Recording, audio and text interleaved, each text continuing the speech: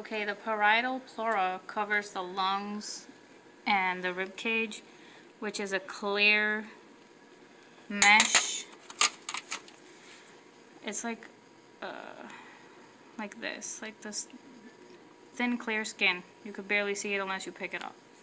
Okay. The parietal pericardium is this, the sac that covers the heart.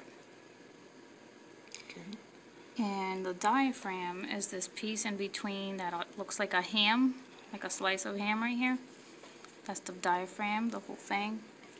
The parietal peritorium is the clear mesh, the same thing. It covers the stomach and even the lungs, which is like this.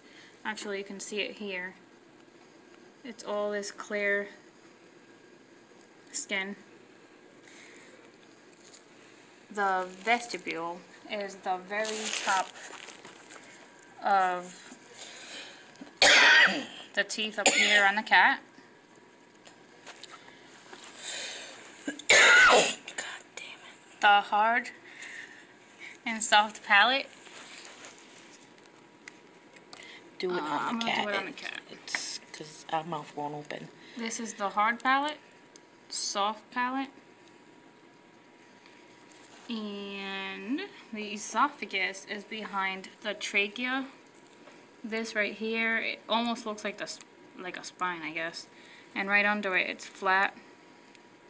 That's the esophagus.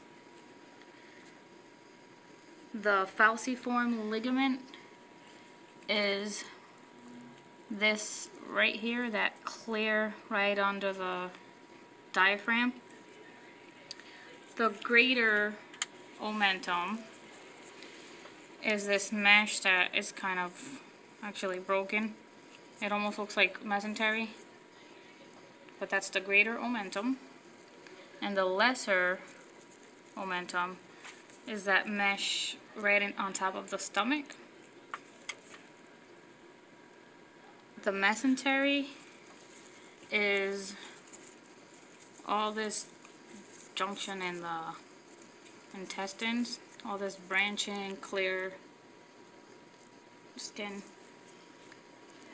The liver is right here. The gallbladder is under here. It is green. The left side of this Y down here is the cystic duct. The right side is the hepatic duct, and where it connects is the common bile duct. Stomach is here. The duodenum is next to the pancreas.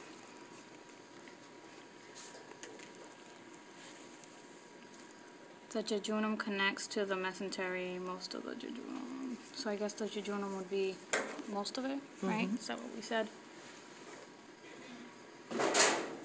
The appendix looks like a tongue. It's this right here.